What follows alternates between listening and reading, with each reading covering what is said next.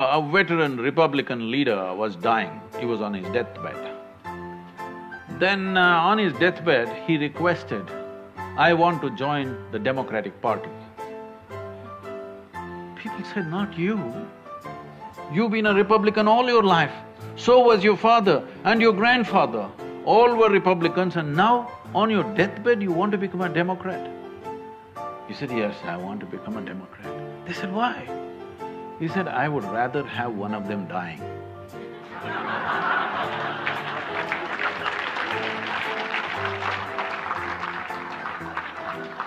So it's become this bad.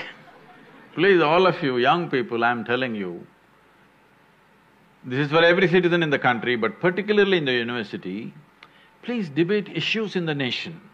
Don't take sides. Every damn issue in the country you must debate. But do not take sides at this stage in your life because you are destroying democracy in this country. Because if… this is just like a clan, this is like a community or a religion. I belong to this party, you belong to that party, no matter what, I'm going to vote only to my party. This is a feudalistic society. This is not a democratic society.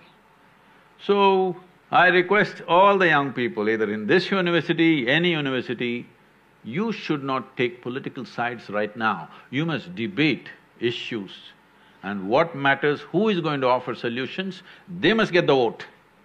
Whoever offers a proper solution, they must get the vote.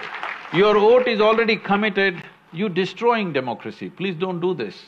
The most valuable thing we have, for all the troubles we go through and all the news channels shouting at us, we endure all that only because we have democracy. Please do not destroy this by taking sides.